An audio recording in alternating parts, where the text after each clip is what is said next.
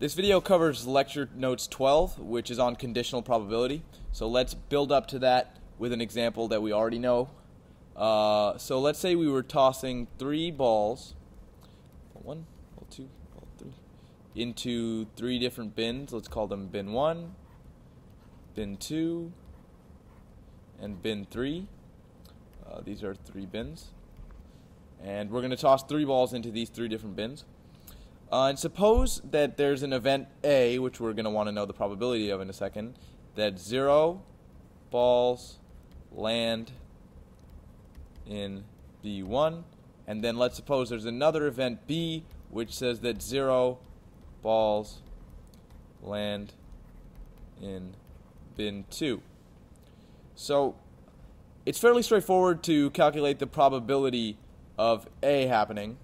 And this is also equal to the probability of B happening, because we know that neither A nor B is privileged over the other. And having 0 balls in one bin is essentially the same thing as 0 balls ending up in another. So how would we calculate this? Well, we should already know how to do this. There's a 2/3 chance that it doesn't end up in either one of the bins in the first one. 2/3 chance on the second one that it doesn't end up in that same bin. And also, again, a 2/3 chance on the last one that it, again, doesn't end up in that very same bin. So, having computed this, we'll know the probability that 0 balls end up in any given bin. So, this comes out to 8/27. So, this lets us know the chances that no balls end up in any given bin, bin 1, bin 2, or bin 3. Now, let's suppose that we were asked a different question. Let's suppose we were asked the question, what's the probability of A given B? For those of you that don't know this notation, that's just saying assume B to be true and then find the probability of A. So the way we go about solving this is by thinking, okay, so we've restricted ourselves to the elements in B, which we know is that 0 balls land in B2, and we know that this is some subset of omega, which is the sample space, which is all the possible outcomes of tossing these 3 balls. So we first start by recognizing that we're restricted to B by having assumed that it was true. Now we want to know, all right, what elements are in B and are also in A, which is also a subset of the sample space. So there's a good way of writing this. It's in set notation, which is basically what elements are in the intersection of A and B. But this won't just be enough, because this will just enumerate all of the elements that are in this. We want to know what's the probability of this occurring. So we can say that the probability of A given B is going to be equal to the number of elements in A intersection B, but we're going to divide that by the total number of elements in B as well, because we started by assuming B and thus restricted ourselves to the elements that are in B, and now we're asking the question, how many of those elements are also in A? So let's think about this.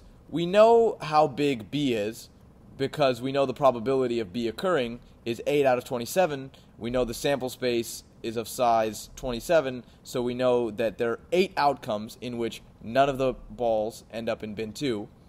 And then how many outcomes are there in which none of the balls end up in bin 2, nor do they end up in bin 1? So just by thinking about it, you can see that there's only one of them, and that's the outcome in which all 3 of the balls land in bin 3. So you can see that now that we've assumed B, the probability of A happening is actually gone down, because 1/8 is less than 8/27.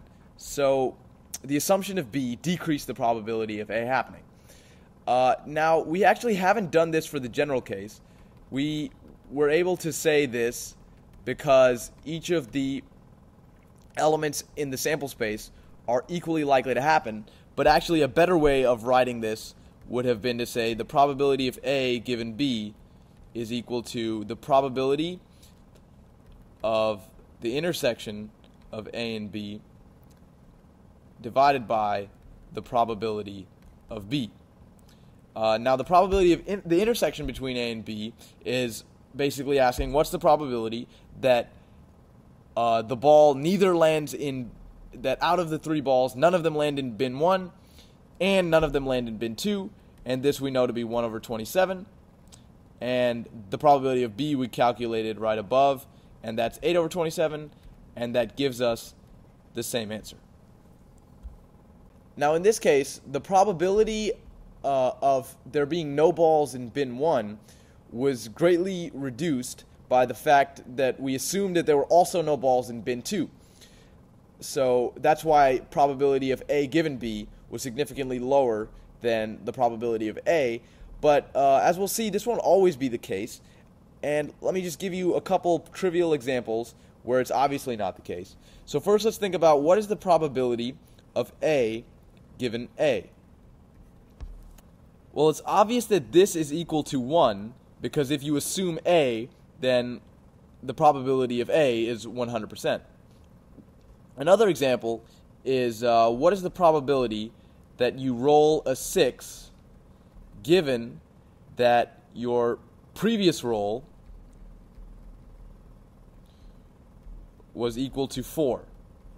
Well, your previous roll being 4 doesn't really affect this the probability of this roll being a 6, so this is really just the probability that you roll a 6, which is 1 over 6.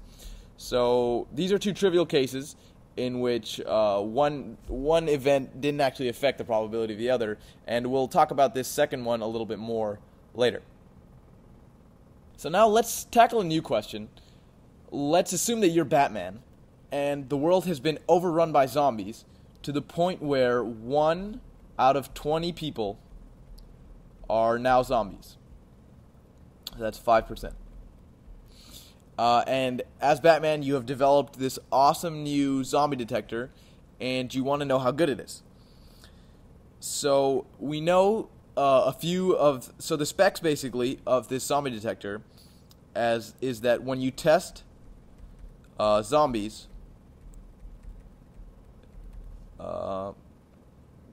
90% of the time it'll detect them positively as zombies, and 10% of the time it'll say that they're not zombies. And when you test this detector when humans are near, there will be 20% false positives where it says they're a zombie and they're not, and it'll be 80% accurate that they are not zombies. So this seems like a pretty good test on the surface, but let's look a little deeper into what this test is all about. So let's assume that we're asked the question, if a random person is tested,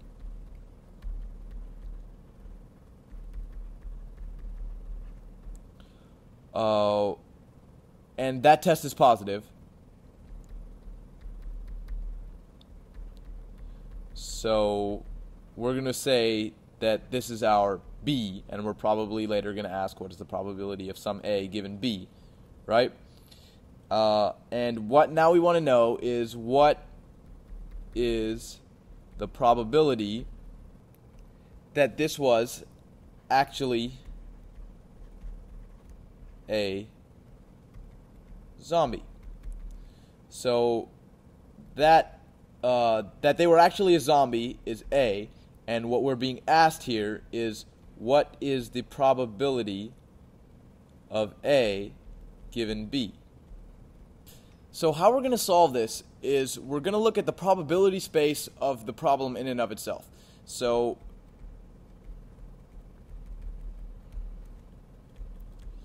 there are 4 possible outcomes to administering the test. The first one is a true positive. That's where the test comes up positive, and this is actually a zombie that you were testing. So we know from the stats, the spec of this detector, that there's a 90% chance that if it is a zombie, that it comes out positive, and we also know that 1 in 20 people is a zombie, so the likelihood of this happening is 9 out of 200. Okay, what else is in the probability space? There's also that it's a false positive. So we know that it turns up positive incorrectly 20% of the time. So if you test a human and it still turns up positive, and we know that 19 out of 20 beings running around are humans, so this is going to give us 38 out of 200. So if you tested 200 people, 9 of them would be true positives, 38 of them would be expected to be false positives. Then let's see how many true negatives we would get. Well, we know that this test is also 80% accurate on humans, so you have 80% chance of being correct when you're testing a human. And we also know that 19 out of 20 people, 20 beings, are human, so this gives us 152 out of 200. And then the last option is a false negative, where we say that okay, only 1 out of 10 tries tells you falsely that it's not a zombie. And then we know that 1 out of 20 people is a zombie, so if we did this test 200 times, we would only expect that we'd get 1 false negative out of those 200. So this has given us the probability space. This gives us a lot more information, and if you add these up, you see they add up to 200 out of 200, which is 1. So if you recall from earlier, the way that we want to go about calculating the probability of A given B is we say, what's the probability of the intersection between A and B, which essentially can be thought of as A and B, divided by the probability of B. So here, let's just write that out. We know that P of A given B is going to be equal to the probability of the intersection between A and B divided by the probability of B. So this is basically saying, what the top of this equation is saying at least, is it's asking what's the probability that this person's test came up positive and they were actually a zombie. Now notice that this is different than what the actual problem is asking, which is what's the probability that given that this test was positive, that they were actually a zombie. This is saying what's the probability that this test was positive and it was actually a zombie. So you can see that they'd be related, but they're not asking the exact same thing. In fact, what this is asking is what's the probability that you get a true positive, that this person was a zombie and the test came out positive. So we just calculated that to be 9 out of 200. Now what the bottom part of this equation is saying is what's the probability that your test came out positive in the first place? Well, that's going to be both the probability of a false positive and the probability of a true positive. That's going to be 9 out of 200 plus 38 out of 200. So this actually gives us a probability of 9 out of 47, which comes out to a probability of 0.19. So now the test isn't actually seeming as good as it first did, because if a random person is tested and it comes up positive, the probability that that person is actually a zombie is only 0.19. So in this case, probability has actually been used to obfuscate the truth that this is not so good of a test. Now, the data that we were given was that the probability of B given A, the probability that if this person is a zombie, that the test will come up positive, is 0.9, which displays the test in a very positive light. So let's now actually look at one last metric which will tell us how good the test is. And let's look at what's the probability that the test is actually correct. So this is going to be these two cases where you have a true. So true positives and true negatives. That gives us 9 out of 200 plus 152 out of 200, which is equal to 163 out of 200, which is approximately equal to 81.5%. So now using this test, we can be sure that it's 81.5% of the time that it'll give us the correct answer as to whether we're looking at a zombie or a human. But let's look at another metric where you just assume that everyone is a human. So what's the probability of being correct if you assume all humans? And the probability of being correct, because 95% of people are still humans, is 95%. So in that light, this 81.5% doesn't actually seem quite that good, and realistically, Batman is probably not going to be using this device because it's not all that. So let's keep it moving. Now, I want to give us some new tools to solve problems like this. So I'm going to introduce something called Bayes' rule, which is quite powerful in a variety of different fields. And what Bayes' rule says is that the probability of A given B is equal to, this part you should have seen before, the probability of A intersection with B over the probability of B. And at this point, this should intuitively make sense by now. If not, you should probably go back.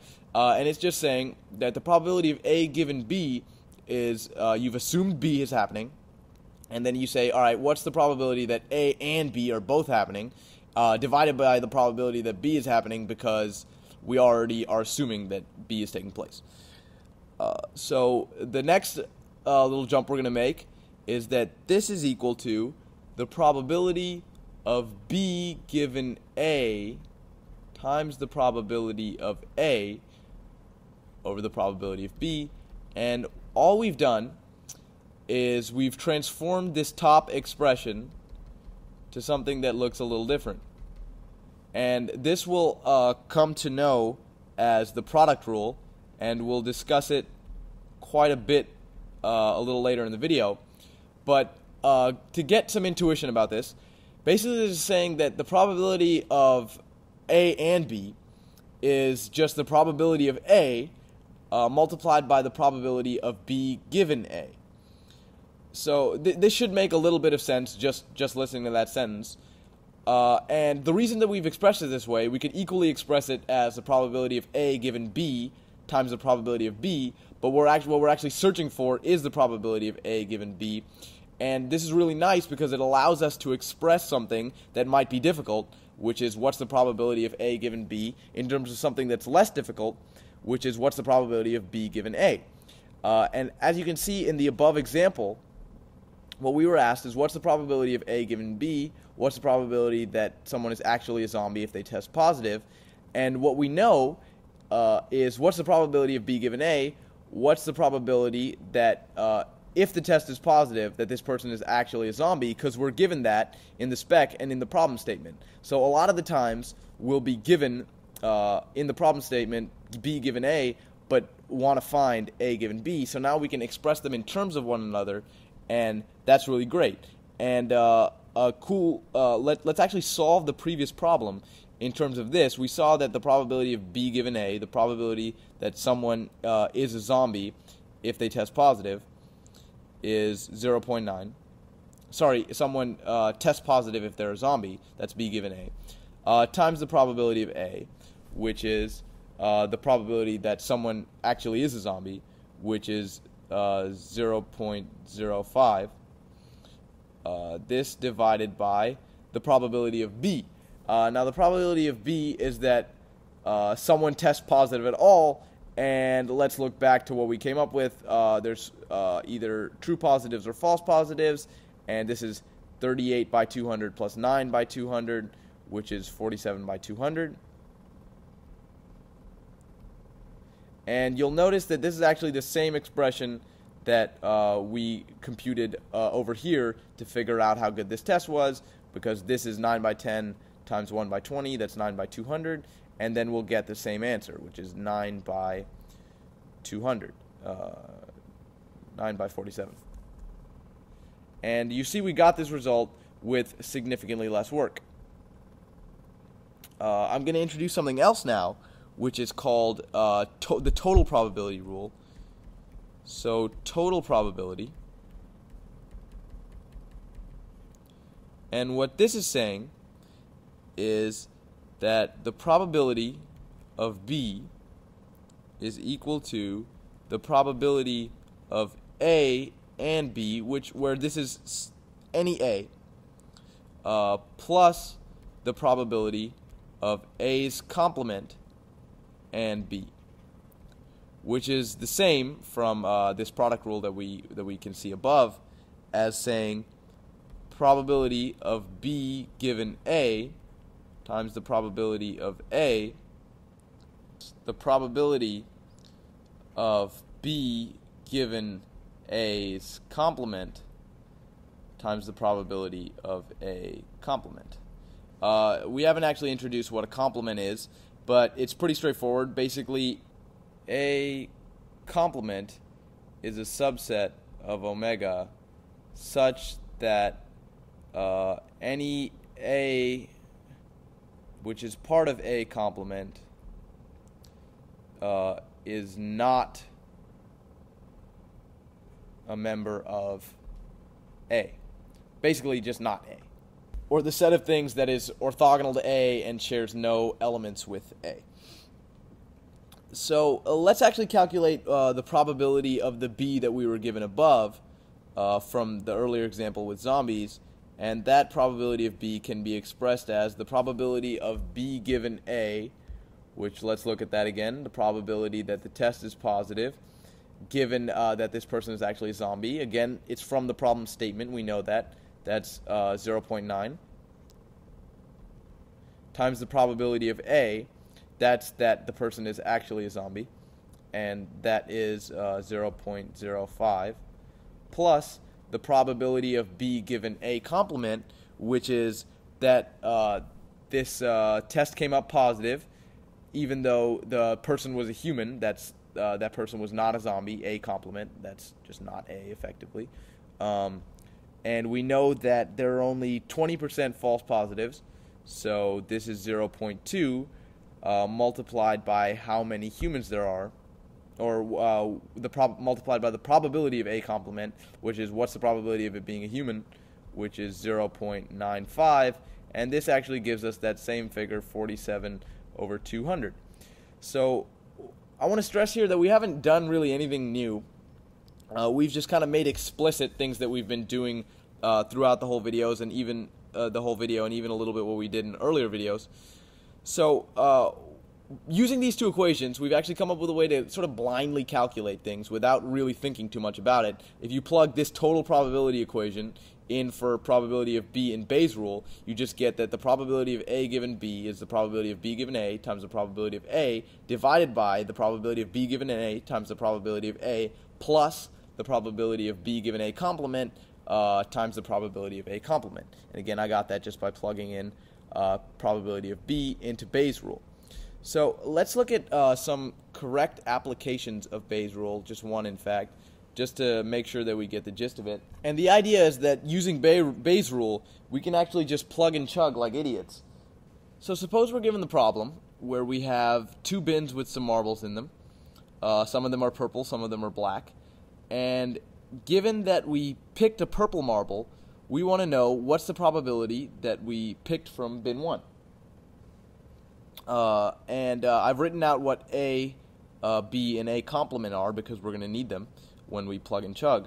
But basically it's saying what's the probability of A given B? What's the probability we picked from bin 1 given that we picked a purple marble?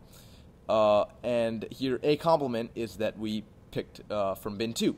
So proper application of Bayes' rule is basically just going to say that the probability of this is equal to the probability of B given A multiplied by the probability of A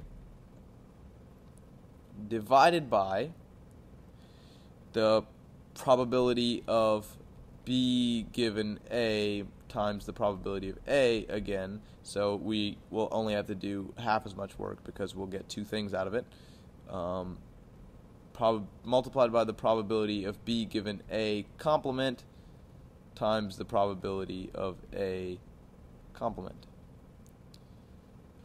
Now I want to emphasize just how ridiculously easy it is once we get it into this form, and it's pretty clear to see that the probability of B given A, that we picked a purple marble, assuming we were picking from bin 1, is 2 out of 5, times the probability that we picked from bin 1 is 1 out of 2, divided by 2 out of 5 times 1 out of 2, plus the probability that we picked a purple marble given that we picked from bin 2 is 1 out of 2, and the probability that we chose bin 2, assuming we chose fairly, is also 1 out of 2, so we can cancel these 1 out of 2's and easily get the answer 4 out of 9.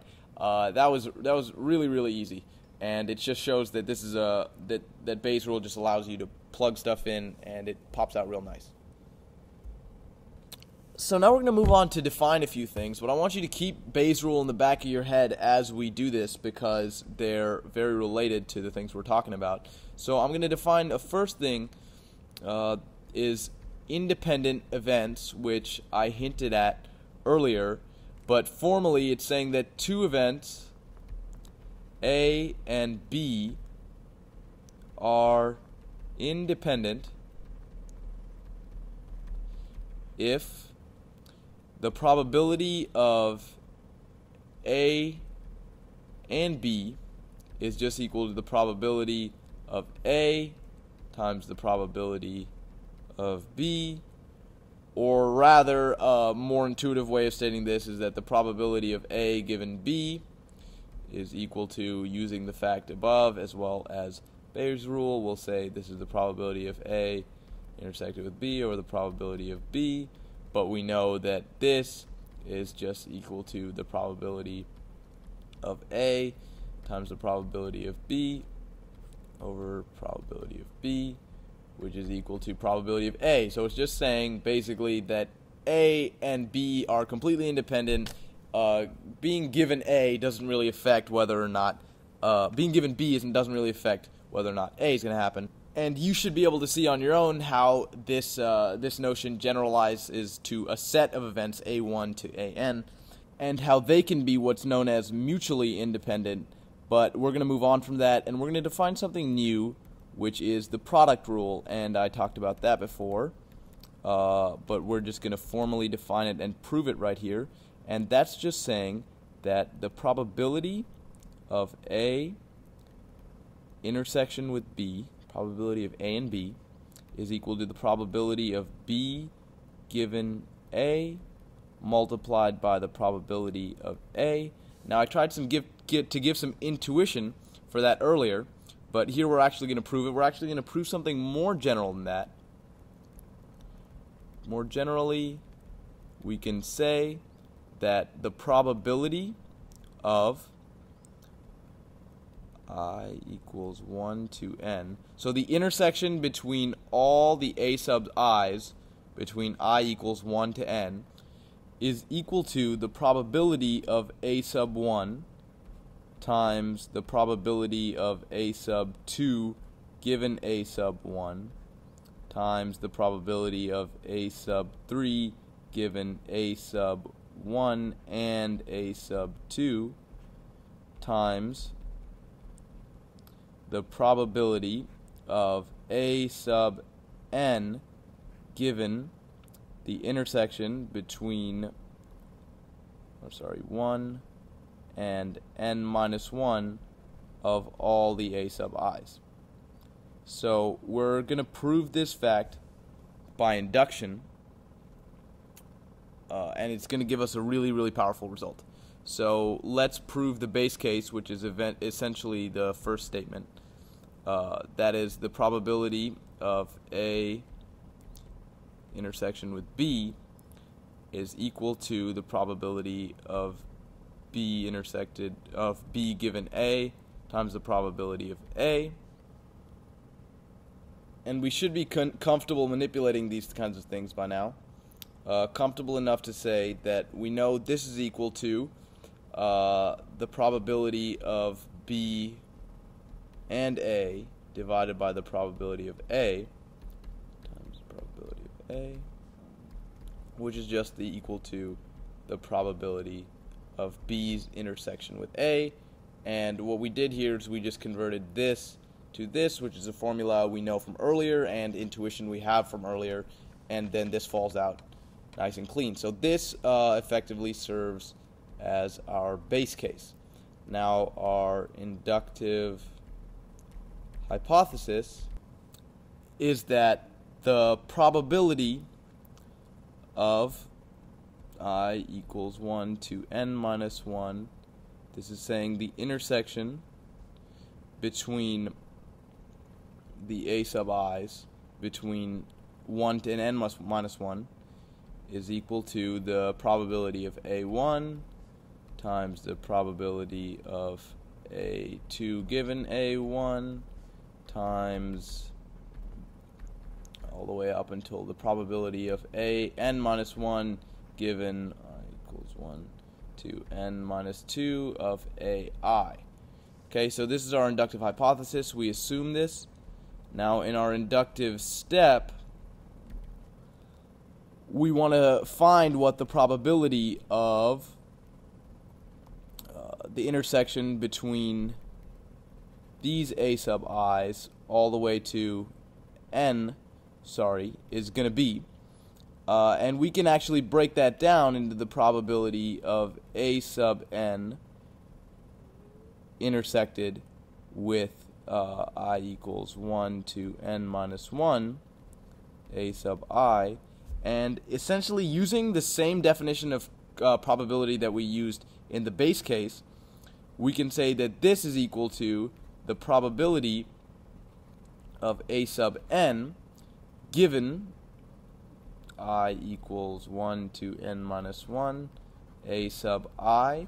So you see what we did here. This, we wanted to know what's the probability of a sub n intersected with the intersection of all these sets, which is basically a sub n is just a, the intersection of all these sets is b, and we're using the base case to break this down into b given a, which is this, and times the probability of a and stuff. So we can get this times probability of a sub 1, and now we're just going to basically be rewriting this portion of the expression times dot dot dot times probability of a sub n minus 1 go away given I equals 1 to n minus 2 of a sub I. So with that, our proof of this is complete, and let's think about some of the implications of this. We can actually rethink all of the probability we've been doing so far and sort of reframe it in terms of conditional probability. So let's look at a particular problem, which is the probability of getting a flush when dealt a 5-card hand. Out of 52 cards. So before, the way that we looked at it, so what we did before was we thought, okay, so there's 4 different suits it could be, so that's 4 choose 1, multiplied by, if you get that suit, there's 13 cards in a suit, and there's 5 different ways that you can pick from them, choose from them, to get all the different possible flushes in a given hand, in a given suit. So these are all the number, this is the total number of flushes, and we're dividing it by 52 choose 5, which is the total number of ways that you can be dealt cards, which comes out to 4 times 13 times 12 times 11 times 10 times 9 over 52 times 51 times 50 times 49 times 48.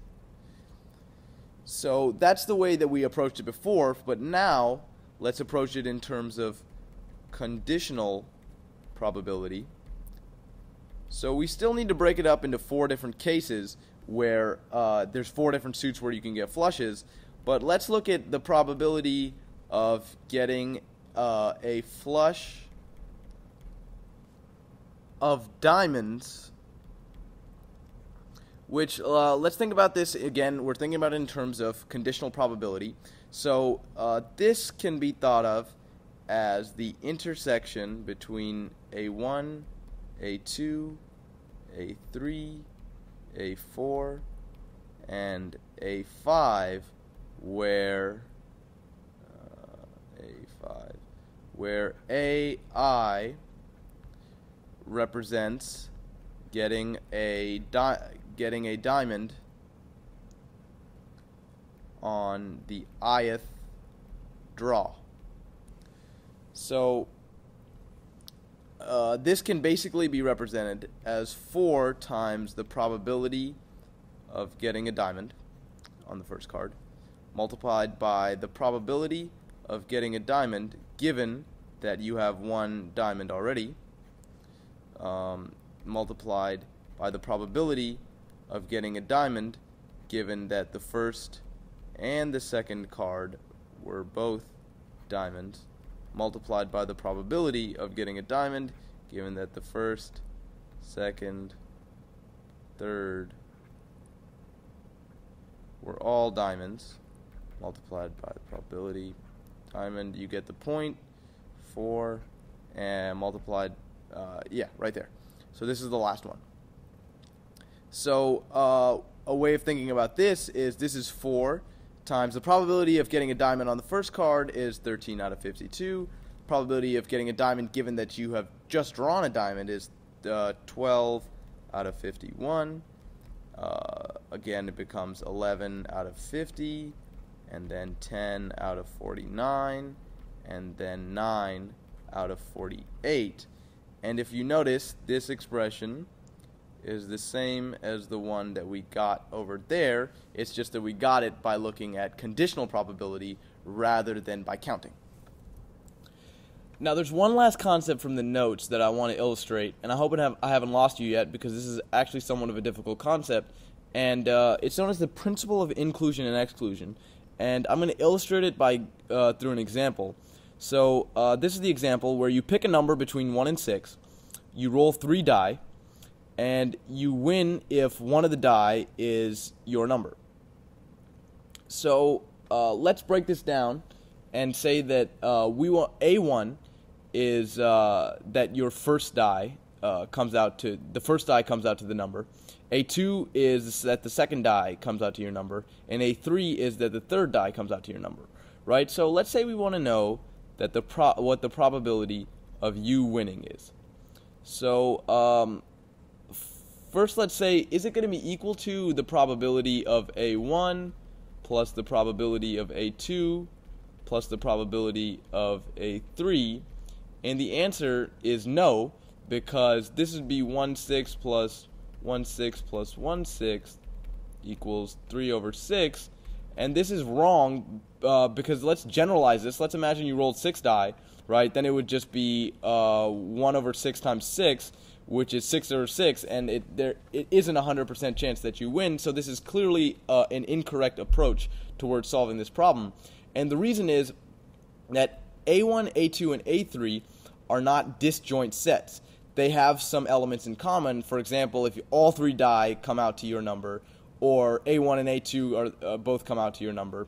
So we should actually look at A1, A2, and A3 as a Venn diagram in which they have some overlapping elements. And effectively what we want to know is what's the probability of A1 or A2 or A3, which is saying what's the probability of the union of these 3 sets. So it's actually solving this, you'll realize that this part will come in handy. We'll say, okay, it's the probability of A1 plus the probability of A2 plus the probability of A3. But now you'll see what we've done is we've counted this part once, this part once, this part once. This has been double counted, this has been double counted, this has been double counted, and this has actually been triple counted. So we need to make up for that and make sure that we only count everything once. So next what we're going to do is we're going to subtract the intersection between A1 and A2, and then also subtract the intersection between A1 and A3, and subtract the intersection between A2 and A3. And now we'll find that we've counted this once, and this once, but we've counted this 0 times. So now we have to make up for that. So in the end, we add the probability of A1 and A2 and A3, or rather the union between these three sets. So this gets crossed out, and now we've counted this one. Now we've counted this once. So now we're happy, right? So, but this is for 3 elements. Now you're gonna have to take my word for it as we scale this same process up to higher orders in dealing with with more elements. We'll get this equation that I have written here, which is a process of converging to calculating the right probability of the union of some set. So the first part corresponds to this right here, which is the summing of the probabilities of each of the elements occurring individually, and that's an overestimation because you saw we got double counting in their intersection, and then you subtract the intersections, but then you've now underestimated because you haven't counted certain areas, and then basically then this term will correspond to this, and basically you're converging to the correct solution where this ij and ijk are all possible pairings or all possible triplets of these sets A sub i's. And again, the reason why this problem arose in the first place is that these sets are not disjoint and they have overlapping territories, so you can't just add up the probabilities of each of them. So this video got a little bit long, but that's because the lecture notes themselves are quite long. And thanks for listening.